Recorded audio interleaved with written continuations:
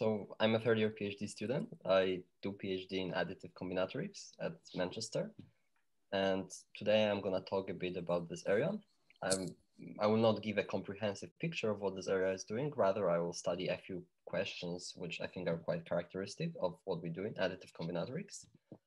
So let me start this with some sort of personal story.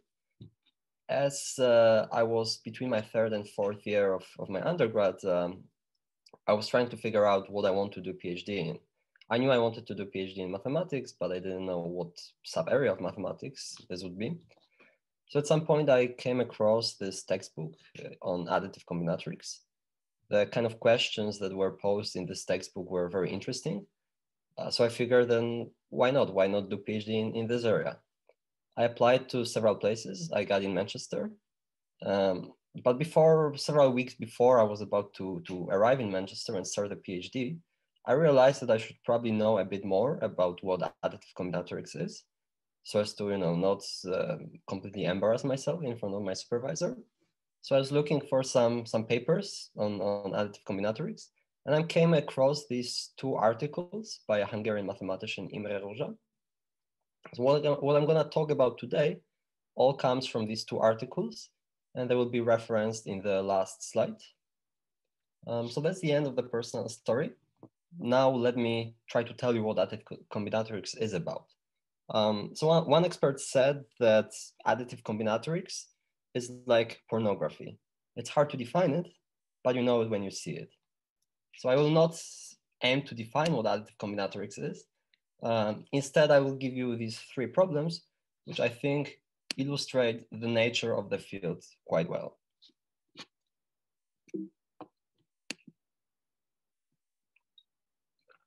So in terms of notation, throughout this talk, bolded n will denote the set of natural numbers without zero. And I will denote the cardinality of A in the traditional way. Cardinality, let me remind you, is the number of elements that the set A has. So the three questions that I will discuss today are of the following form. The first question is this: how big can a subset of natural numbers be if it lacks solutions to the linear equation x plus y equal to z? In the second question, I will modify the equation slightly. I will look at the equation x plus 3y equal to 2z. And finally, I will look at one more equation, x plus y equal to u plus z.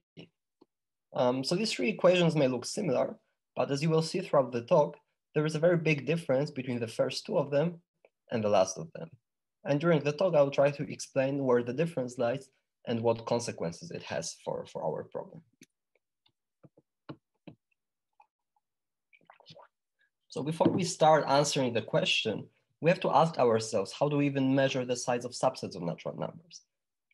Because after all, we want to know how big can a subset be if it has certain property, if it lacks a solution to certain equations. So there are several ways of measuring the size of subsets of natural numbers, and let me discuss them in an ascending order of relevance for our question. The sort of most natural way is cardinality. So cardinality is just the number of elements that a set has. Now, cardinality is a good way of measuring the size of finite subsets of natural numbers. It's basically the way.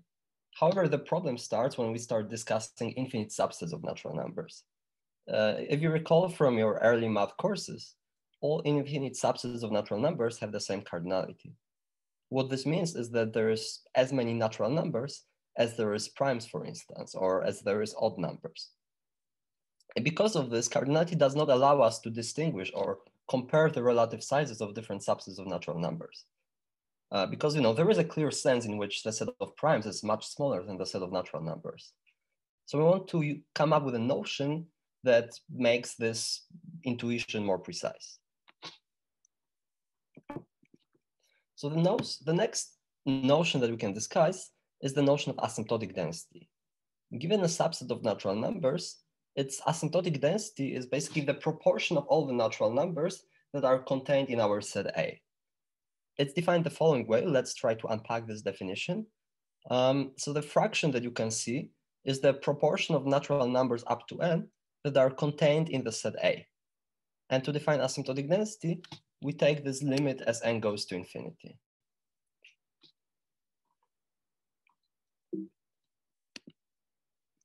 And we will call a subset of natural numbers dense if it has positive asymptotic density, and we will call it sparse otherwise if the density is 0. So for instance, the set of even numbers, so the set 2, 4, 6, 8, etc., is dense with density 1/2. And let's see why this is the case. Up to n, there are roughly n/2 even numbers. So this fraction in the definition of density will be roughly 1/2, and it will converge to 1/2 as n goes to infinity because the error will become smaller and smaller. And this quantity 1/2 captures what intuitively makes sense, namely that every other natural number is even. So that's how you should think of density. It's the proportion of natural numbers that are in our set.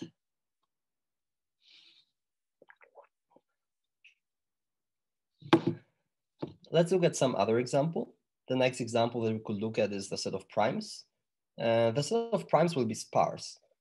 If you studied analytic number theory at some point, or if you didn't, then you will learn that up to n, there are roughly n/log n primes. This result is known as prime number theorem. So if we look at if we try to compute the density of the set of primes, and if we look at this fraction that shows up there, then we'll be able to see that the proportion of primes up to n is roughly 1/log n. And since log n converges to infinity as n goes to 0, so as n converges to infinity, then this fraction will converge to 0 as n goes to infinity. And hence primes have density 0 or are sparse.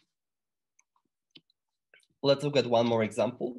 Let's take the set of powers of 2, so the set of the form 1, 2, 4, 8, 16, 32, 64, etc. It's quite easy to compute that up to n, there are roughly log 2 of n primes, sorry, log 2 of n powers of 2. And so if we want to compute the density, if we look at this fraction, then the proportion of powers of 2 up to n is log 2 of n over n. And this goes to 0 as n converges to infinity. One way to see it is that the function n grows much faster than log 2 of n. If you want to do it in a more precise way, you can just apply L'Hopital's rule to this expression, and you'll get the limit. So one takeaway from this slide is that density is a pretty good way of giving us the size of dense subsets of natural numbers, because it gives us a positive quantity that describes the proportion of all natural numbers that fall into the set. However, the moment we start talking about sparse sets, density stops being useful because it doesn't allow us to distinguish between various classes of sparse sets. It doesn't allow us to compare the relative sizes of various sparse sets. So despite its usefulness, density is still not exactly what we want to get, and we will need one more notion.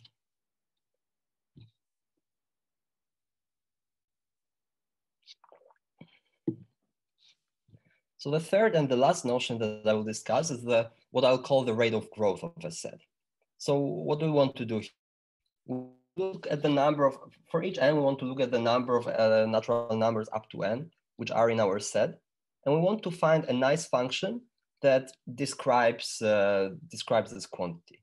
What do I mean by nice function? So we want this function to be of a fairly simple form. Like we want it to be a linear or a maybe polynomial function, or maybe a logarithmic function, or some combination of all of these. And let's work out some examples to see how this works in practice.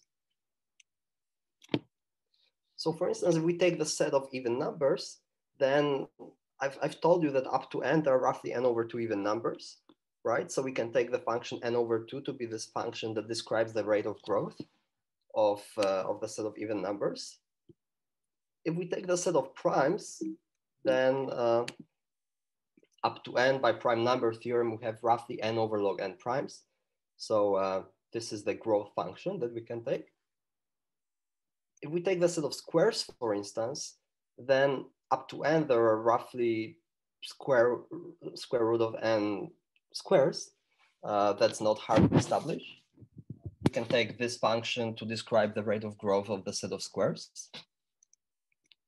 For powers of 2, up to n, there are roughly log 2 of n powers of 2. So again, this is a pretty nice function. We can take it. And for instance, for Fibonacci sequence, we know that up to n, there is roughly log phi of n Fibonacci numbers, where phi is the famous golden ratio. So we can take this function to describe the number of Fibonacci numbers up to n. So you can see that for each of these sets, I found a relatively straightforward function, which shows us how the number of elements of the set grows up to n. And the reason why we like the rate of growth is because it allows us to compare relative sizes of various subsets of natural numbers. So for instance, there is we know that there are many more even numbers than there are primes. And the precise way of saying it is that up to n, there will be roughly n over 2 prime, n over 2 even numbers, whereas up to n, there will be only about n over log n primes. And since the function n over 2 grows much faster than n over log n, we'll be able to say in a sort of informal way that there are more even numbers than there are primes. One formal way to compare these sizes is to use what we call asymptotic density. So if we have two functions from the set of natural numbers to the set of positive real numbers, then we can use this asymptotic notation here. I will say that f grows no faster than g, or f is big O of g, if there exists some absolute constant, some absolute positive constant c, such that f is always bounded by c times g. So for all n, f of n is at most c times gn, and this constant c importantly does not depend on n. That's the important thing here.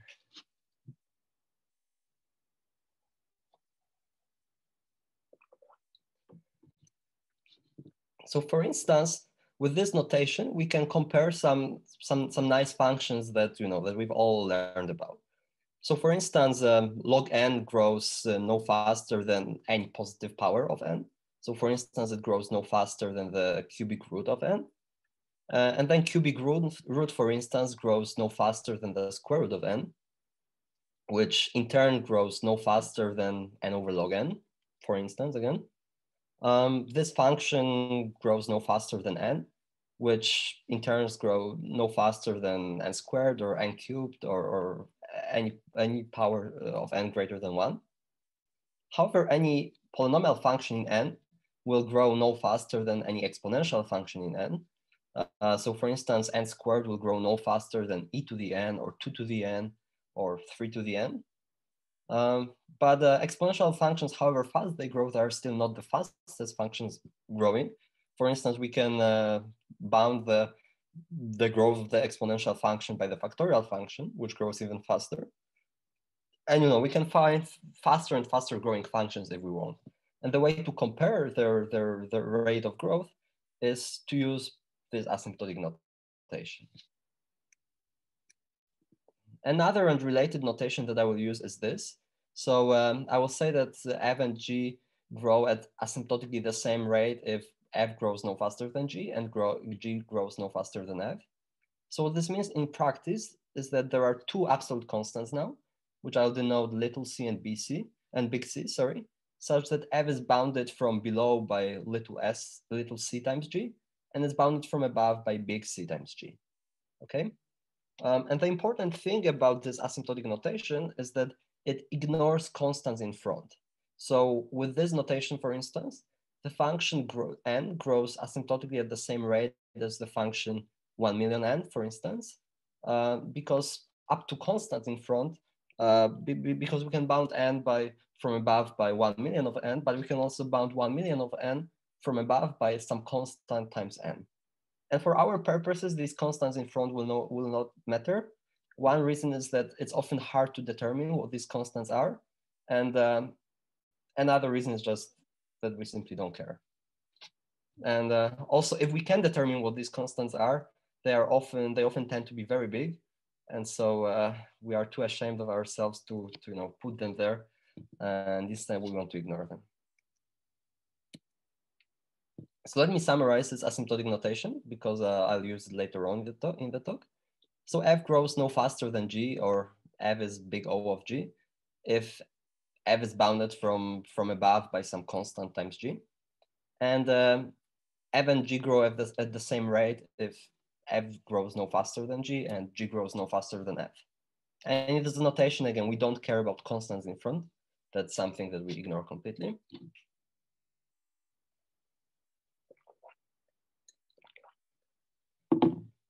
So that's the end of the asymptotic notation part of the talk. And by now, I think I've given you some convincing ways of describing sizes of subsets of natural numbers. And now let's try to apply this in practice, and let's go back to the original problems that I advertised. So the first question that I want to ask is, how big can a subset of natural numbers be if it contains no solutions to the equation x plus y equal to z? And here the answer turns out that we can find quite a big subset of natural numbers that has no solutions to this equation. In particular, we can just take the set of odd numbers. If we take odd numbers x, y, and z, then x plus y will be even. And so it's not possible for 3 odd numbers to satisfy this equation. If I want to prove it, in a precise way, then I can say that if x, y, and z are odd numbers, then they are all equal to 1 mod 2. And hence x plus y will be equal to 0 mod 2, whereas z will stay as 1 mod 2. So it's not possible for x plus y to equal z. Okay. So I said that the set of odd numbers is a big subset of natural numbers. What do I mean by that? Since the set of odd numbers has roughly n over 2 elements up to n, then what I'm gonna say is that there exists a subset of natural numbers whose size grows like the linear function n, which has no solutions to this equation. Okay, and if a subset of natural numbers satisfies this growth property, then I will usually refer to it as being a big or a large subset of natural numbers. So that was the first equation. Let's see what happened in the second equation. Now we're gonna look at x plus 3y equal to 2z. So we can try the same trick here. We can look at the set of odd numbers. We can see if maybe the set of odd numbers has solutions to this equation, or maybe or whether it does not have. So let's x, y, and z be odd integers again. That means that they're equal to 1 mod 2. However, if we do this, then x plus 3y equals to 0 mod 2, and so does 2z. 2z also equals to 0 mod 2. So the argument that we used before does not allow us to conclude in this case that the set of odd integers will have no solutions to this equation. And there is a good reason why this argument doesn't work, and the reason is that the set of odd integers does have solutions to this equation. So for instance, if we take x equal to 1, y equal to 3, and z equal to 5, then they all satisfy this equation. So the set of odd integers is big, but it has solutions to this equation. However, it turns out that if we slightly modify this method, if we slightly modify the set, then we can still get a pretty large subset of integers that has no solutions to the equation. So let's look at the set of the form 3n plus 1. So these are numbers which are equal to 1 mod 3, and these include 1, 4, 7, 10, 13, 16, 19, etc. So if x, y, and z are elements of this set, then they all satisfy this congruence property. They're all equal to 1 mod 3 by definition. So it follows from this that x plus 3y will again be equal to 1 mod 3. However, 2z will be equal to 2 mod 3 now. So in particular, it's not possible to find elements of the set which will satisfy this equation. And it's not hard to see that up to n, there are roughly n over 3 elements of the set. And so we can conclude that there exists a subset of integers whose size, again, grows like asymptotically like the function n, and which has no solutions to this equation. So let me try to, infer something from these two examples that we've discussed so far. So both of the equations that I've looked at can be rewritten in this form ax plus by plus cz equal to 0, where a, b, and c are now some integer coefficients. And more generally, we're interested in linear equations of this form, where again, the coefficients are integers. So based on the two examples that we've seen so far, we might maybe make a guess like this. Is it true that any equation of this form, there exists a subset of natural numbers whose size asymptotically grows like n, and which has no solutions to this equation? Okay, it seems a pretty natural guess. It worked for 2 examples. Why wouldn't it work for every other example? That's how we make inferences in math. We look at 2 and 3 examples and we try to generalize it to everything. I was joking, don't do this in proofs. I would give you 0 points. So let's look at the general equation of this form. Here's the question again. Is it true that for each such equation, we can find a large subset, a set whose size grows like the function n and which has no solutions to this equation? And the answer is no. But to discuss this answer, it turns out we need to divide all these equations into 2 classes, which depend on the coefficients. So from now on, I will call the equation invariant if its coefficients sum up to 0. And otherwise, I will call the equation non-invariant. And it turns out that this is the sort of key distinction here that we have to make. Let's look first at non-invariant equations, because the equations that we have discussed so far are indeed non-invariant. So the equation x plus y equal to z can be rewritten as x plus y minus z equal to 0. And it is non-invariant because their coefficients sum up to 1 if we sum them up, and 1 is clearly not 0, unless we are in 0 ring, but we are not. The second equation that we've looked at is also non-invariant, because if we rewrite it in this form x plus 3y minus 2z equal to 0, then its coefficients sum up to 2, and 2 is non-zero again. And in fact, we can make the following general theorem. Suppose that we have a non-invariant equations, then we can find some m and l such that the set of the form L plus m, L plus 2m, L plus 3m, etc. will contain no solutions to this equation. And so this set is a generalization of the set of odd integers that we looked before, or of the set 3m plus 1 that we've looked before. And we observe that this set will asymptotically has size will at most n over m. And so this rate of growth function will grow like the function n. And so the conclusion is that for all non-invariant equations, we can find a large subset of natural numbers which has no solutions to this equation. So that's the non-invariant case. That's the sort of easy case. And for the rest of the talk, I will discuss an example of an invariant case. More precisely, I will discuss this equation of the form x plus y equal to u plus z. This equation is of extreme importance to a lot of areas of mathematics, not only combinatorics, but also number theory, graph theory, dynamics. It shows quite a lot. And it even earned a special name. It's called Sidon equation. So the kind of question that I'm going to ask is, how big can a subset of natural numbers be if it has no solutions to the Sidon equation? Sets that do not have solutions to this equation are called Sidon sets, unsurprisingly. And if you want to read up a bit more about them after the talk, you can just type Sidon sets or Sidon equations in Google, and you're likely to find some stuff about this. Before we discuss this question, there is some class of solutions that we have to reject. Because this equation is invariant, it will have what we call trivial equations. So observe that if we take x and u to be the same elements and y and z to be the set elements, then we automatically get a solution to the equation. Similarly, if we take x and z to be the same elements and y and u to be the same elements, this gives us a solution to the equation. So whenever we have a non-empty set, it will have a solution to the equation. Because if the set contains only one element a, then we can let all of the numbers to be a, and this satisfies the equation. So these solutions appear always, and because they appear always, we will call them trivial, and we will try to ignore them because they don't, they make the problem uninteresting. So the modified question that I will ask is this: how big can a subset of natural numbers be if it has no non-trivial solutions to this equation?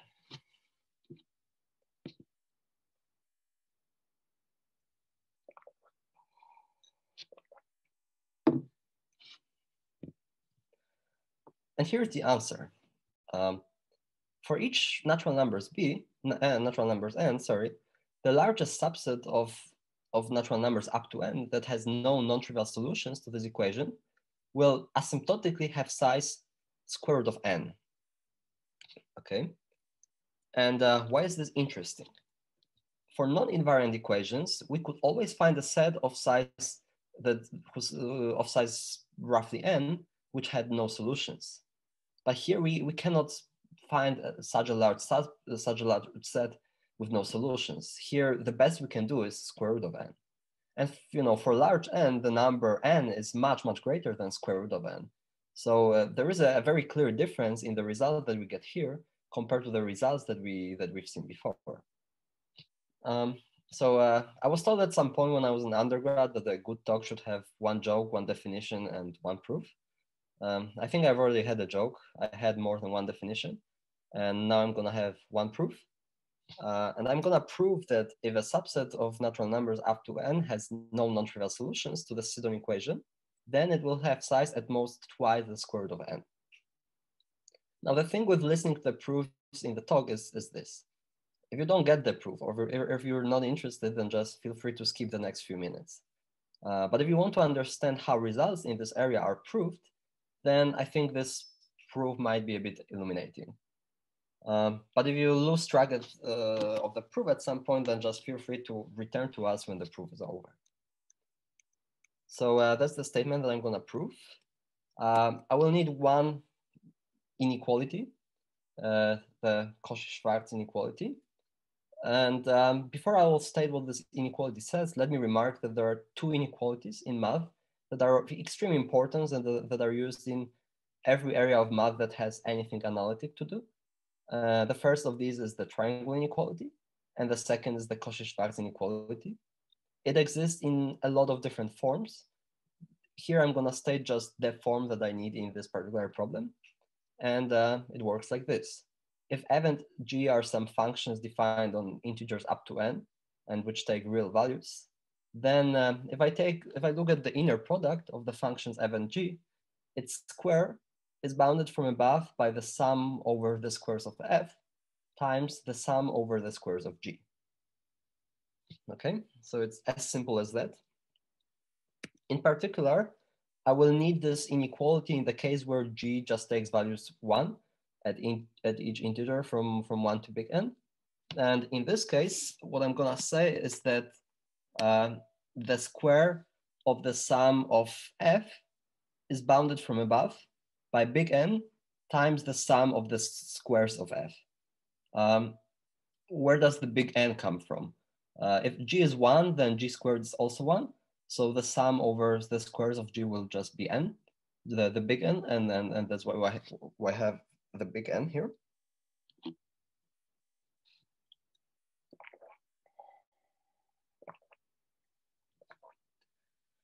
So that's the Cauchy-Schwarz inequality. And let me now use it in the proof of the statement that I promised. Namely, in the proof that each set lacking non-trivial solutions to the Sidon equation has size at most twice the square root of n. Okay. And to do this proof, I'll need to define one function. I'll denote it as little t of n. So what this function is doing, it counts pairs of elements from A that sum up to little n. Okay. And let me now look at the square of the size of A and try to rephrase it in terms of the function t. So the square of the size of A is the same as the number of pairs of elements in A. That's the first equality. Now, if we have each pair of elements in A, and it sums up to some number between 1 and 2 big N. So I'm gonna rewrite this sum as follows. I'm gonna sum over all the numbers from 1 to 2 big N, and I'm gonna look at the number of pairs of elements of A that sum up to a number N. So that's where the second equality here means. And this count of the number of pairs that sum up to little n is just t of n. So what I've shown here is that the square of the size of A is the sum of the function little t of n, and the sum is from 1 to 2 big N, because if A takes elements in the set from 1 to big N, then every sum of 2 elements from A will will be between 1 and 2 big N.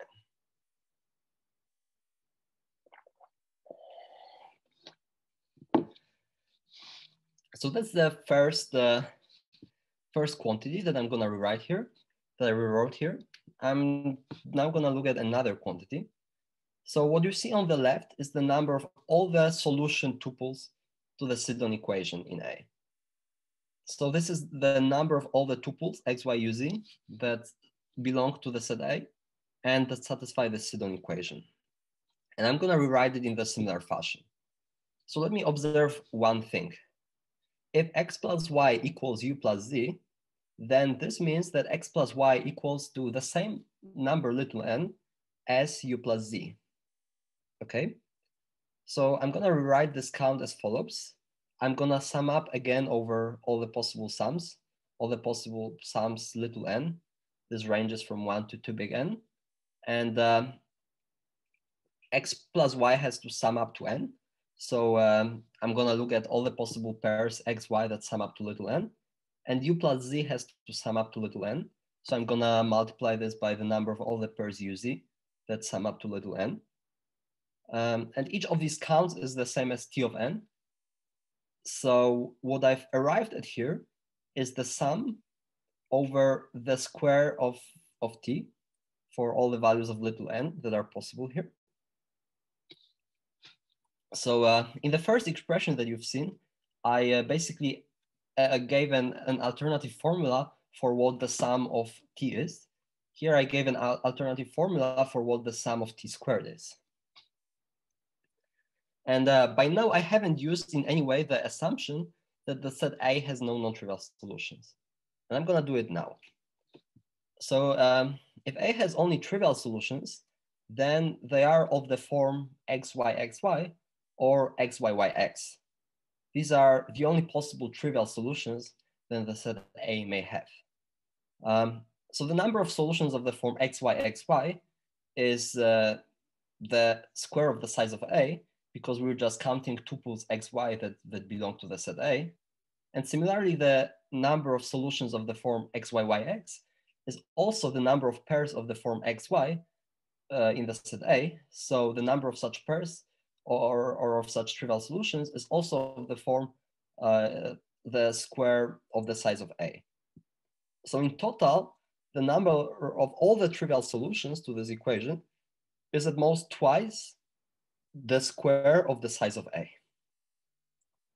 And so the quantity that you've seen that you can see in the middle of the slide, so the number of all the solutions to the Sidon equation in the set A will be bounded from above by twice the square of the size of A. And now with these three informations, I'm gonna combine them all together using the Cauchy-Schwarz inequality. So let me start with the left-hand side. On the left-hand side, I'm taking the fourth power of the size of A. I know what the square of the size of A is. So I also know what the fourth power is. The fourth power of the size of A will just be the square of the of t over different values of little n. Now I'm gonna use the triangle inequality. So this is bounded from above by the sum of t squared times the sum of the function 1, where we sum it up from 1 to 2 big N.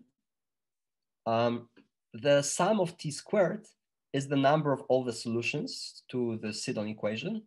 And this, as I argued before, is at most 2 times the square of the size of A. So if I combine this all together, then what I'm getting is that the fourth power of the size of A is bounded from above by 4 times n times the second power of the size of A. And if I now solve this inequality, this gives me that the size of A can be at most twice the square of n. I'm gonna pause here for about 10-15 seconds to let everyone take a breath and take a look.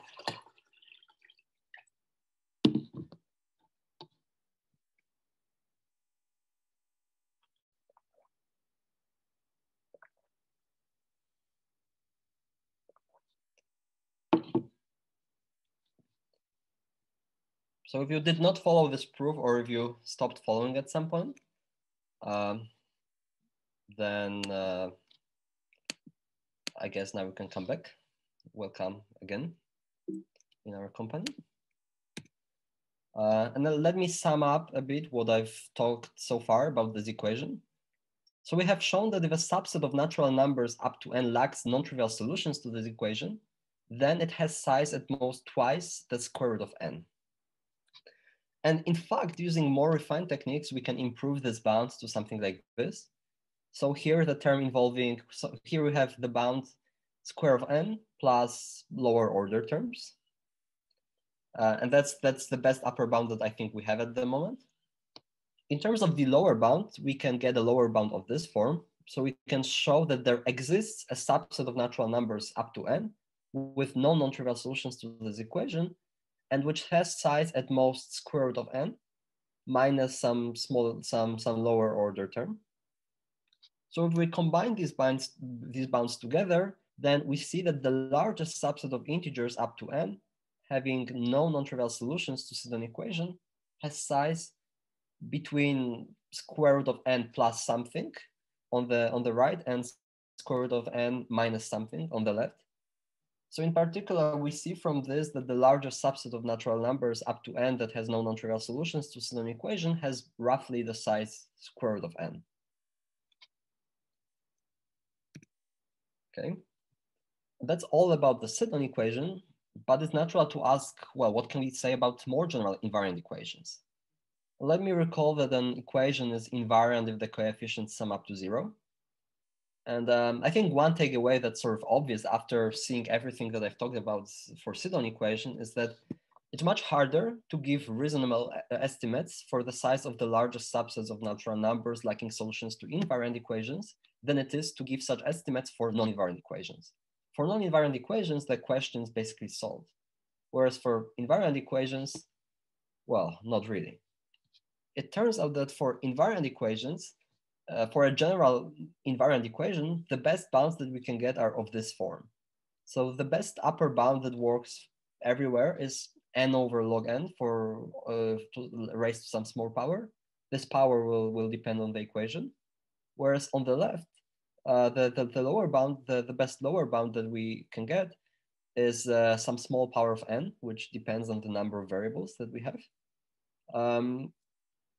So for instance, for the Sidon equation, what these bounds tell us is that the largest subsets of natural numbers up to n not having non-trivial solutions to Sidon equation will have bounds of this form.